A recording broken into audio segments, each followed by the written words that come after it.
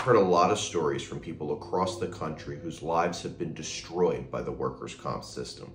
Publica did a report on the sad state of the workers' comp system years ago, and really nothing has changed. This idea that most people are trying to get into this system to put one over on an employer or get rich quick, frankly, just isn't true. Most people who have to rely on this system would have been better off had they not been injured in the first place. The system is designed to get people back to work and only pay them the bare minimum they need to survive.